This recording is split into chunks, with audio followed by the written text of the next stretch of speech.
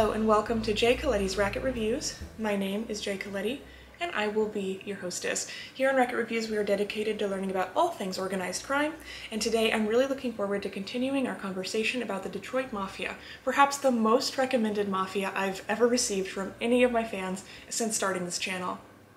If you're enjoying the channel and would like to become a Racket Reviews patron, please head on over to the Patreon account and join the Coletti family. Now, without further ado, we have much to discuss, so let's get right to it. Let's start with a brief recap from our last episode. Detroit essentially had four working pieces: Agostino Vitale from Terracini, Sicily, the Gianola family, also from Terracini, Sicily, Pietro Mirabile from Alcamo, Sicily, and from Salimi, Sicily, only about 35 kilometers from Alcamo, the Caruso brothers, along with their nephew, Vito Adamo.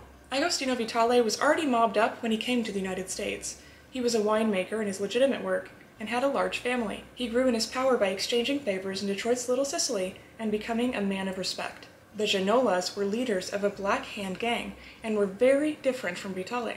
Where Vitale relied on influence and favors, the Gianola brothers relied on violence.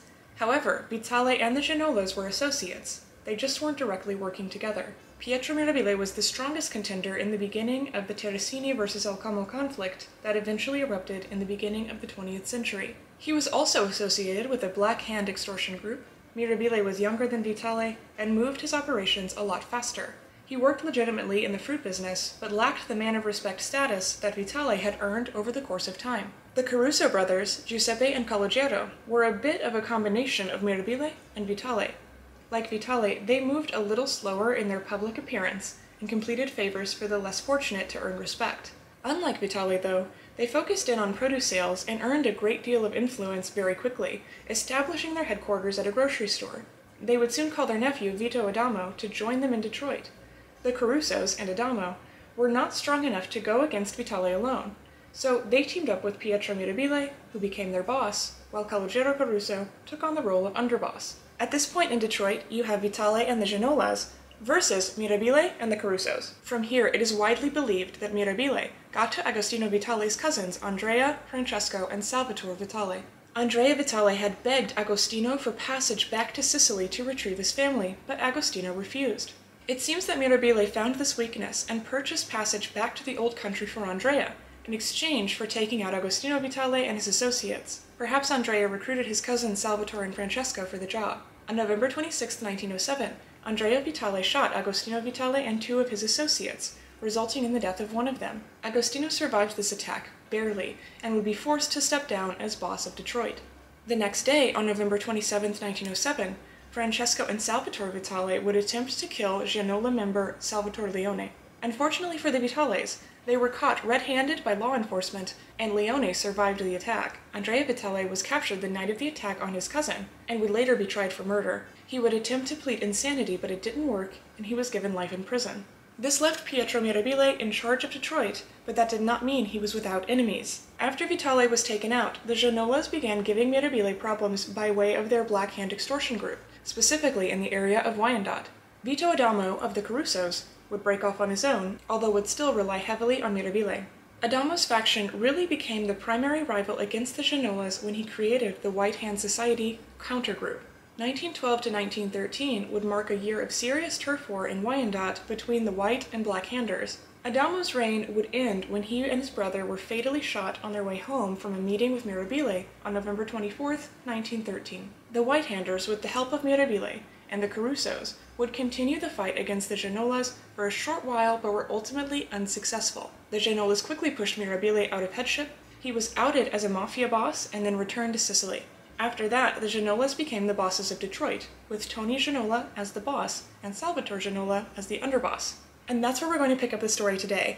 If the details are still a little fuzzy for you, please make sure to watch last week's episode to catch up and get back on track, but for right now, let's keep moving forward. Tony Gianola becomes boss of Detroit at the end of 1913. By the way, that is the same year that Jimmy Hoffa was born in Brazil, Indiana. Much like the Purple Gang, I will have to put Jimmy Hoffa on the back burner until I can cover him in his own episode. There's just too much crime in Detroit for me to cover it all at once. Gianola really came into his own in 1914 and would control the city without much contest. In addition to Gianola, the man who would become his lieutenant or capo, Pietro Bosco, would rise in his station as well. Bosco had worked with Gianola despite being from Castellammare d'Olfo.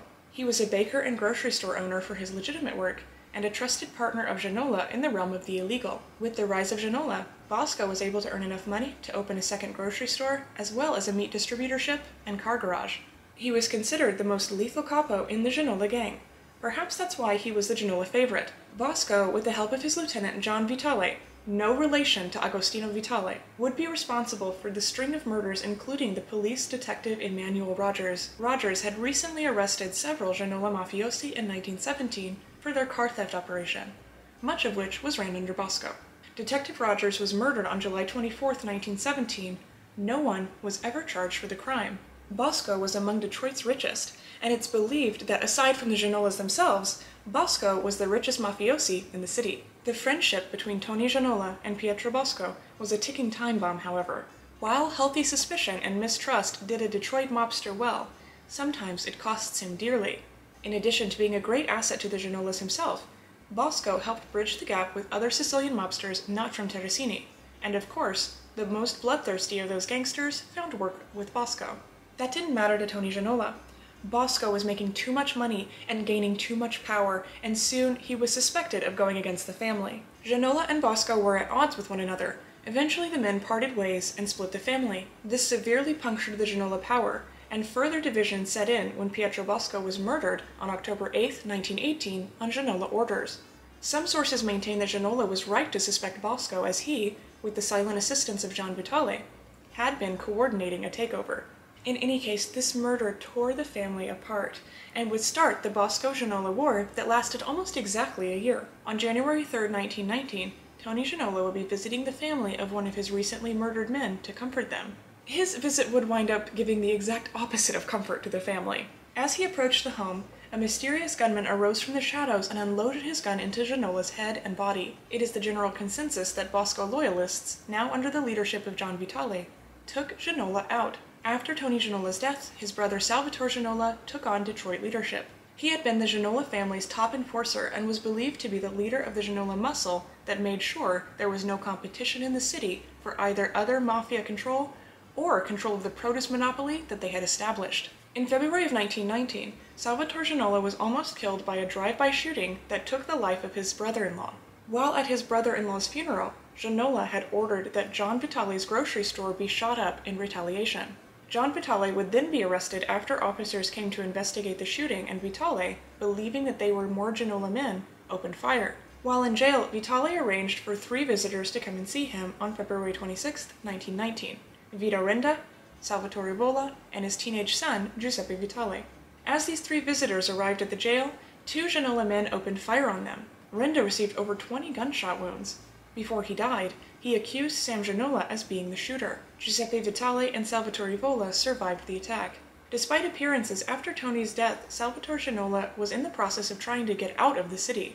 It is reported that it was too hot for him in Detroit, and his intention was to open a macaroni factory in Cincinnati, Ohio. The fresh start for the Ginolas that never materialized. On October 2, 1919, Salvatore Ginola was exiting the bank after cashing a $200 check. As he left, gunmen opened fire, filling his body with over 24 gunshot wounds. He was able to get back into the safety of the bank, but would die from his injuries. Sam Ginola would be boss for less than a year, and then John Vitale would take over Detroit and be boss for, well, less than a year himself. As I've mentioned already, Detroit was filled with budding mafia and organized crime families, especially when Prohibition was passed in the year of 1919 to be put into effect in 1920. Detroit sits right on the Canadian border, and Canada did not pass any such restrictive prohibition law against alcohol. You can probably see where I'm going with this. Opportunistic mobsters saw this as an opportunity to import illegal booze and make a fortune, and other mobsters were cramming into the city to take advantage of the same opportunity. John Vitale could not have chosen a more prosperous time to become boss, but it was also the most contentious. The East Siders of Detroit, made up mostly of remaining Ginola loyalists as well as new recruits enthusiastic about making Prohibition money, were rising up against John Vitale. Vitale would quickly prove to be a worse leader than Ginola in this: he was a coward. It made the loyalty that the Ginolas had experienced impossible to find. Vitale, terrified to face the wrath of the Ginola loyalists, was reported to have refused to leave his home. Vitale ordered his gunmen to take out Giuseppe Manzello, a man who had risen up as an East Side leader, in the summer of 1920. The hit on Manzello was successful, in that the man was killed, but tactically unsuccessful as it caused the exact opposite reaction for which Vitale had hoped. Manzello's murder had about the same effect on the East Siders in 1920 that the British forces' Boston Massacre had on the colonial rebels in 1770. It did not deter them, it inspired them. Because of this hit on Manzello and several other hits that had taken place under John Vitale, he earned the nickname of Bloody John. Despite how cowardly it appeared, Vitale was not misguided in his fear of leaving his home.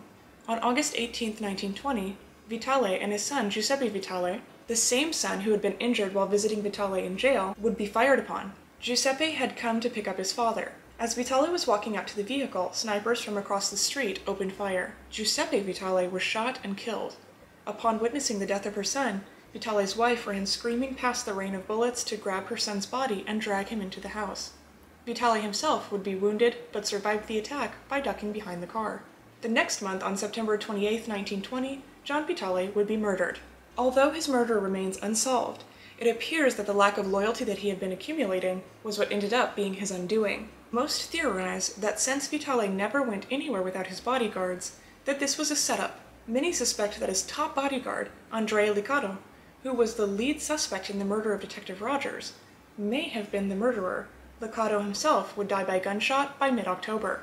With Vitale dead, many of the factions within Detroit found it easier and easier to work together. The discussion about who was boss during the early Prohibition era is hotly contested and likely without a clear answer. Angelo Melli is considered by many to have been one of the most powerful East Siders left, and thus the de facto Detroit boss. This leadership would last only as long as he was the most powerful. Melli, it seems, was not particularly interested in being the Detroit boss. He was more focused on lucrative bootlegging rackets. Along with his partners, Melli got to work creating a framework for what became the modern partnership. Melli collaborated with many important mafiosi, including Chester Lamare, a non-Sicilian involved in West and North Detroit's protection, bootlegging, narcotics, smuggling, and gambling operations, Guglielmo Tocco and Joseph Zerilli, friends and brothers-in-law and East Side leaders, Salvatore Catalanotto, originally part of the Mirabile gang, who came alongside the more peaceful Prohibition coalition being pieced together, John Prizziola, who became known as Papa John and served as consigliere and briefly as acting boss later on, Peter Licavoli, originally from Tucson, who would go on to be an extremely active decision-maker for the coalition. All of these huge names in the Detroit Partnership will be the subject of the next episode. I hope you've enjoyed this episode of Racket Reviews, continuing our conversation about the Detroit Mafia. I know many of you are probably very eager to learn more in our next episode, but I hope that this episode provided you with more insight into the Detroit Mafia and helps you to understand all of the framework that had to be laid before Detroit's golden era. Make sure to let me know in the comment section below or on Facebook and Twitter what you think about the Detroit Mafia. Also, don't forget to utilize that comment section in social media to let me know who or what you would like to see covered next. I always love hearing from you, and I'm always happy to investigate. Make sure to like, subscribe, and click notifications to get more Mafia content sent directly to your sub box. Ciao!